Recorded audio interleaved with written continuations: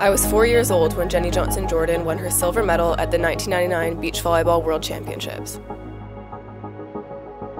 Every weekend, my dad drove me 3 hours to practice with the best team in the area. At 5:30 a.m., we would just be leaving.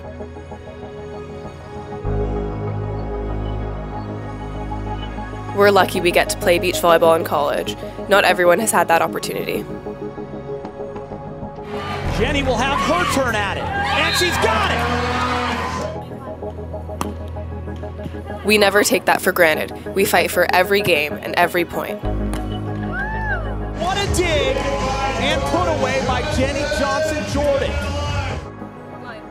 When I was 4 years old, I had no idea how far beach volleyball would take me. I still don't.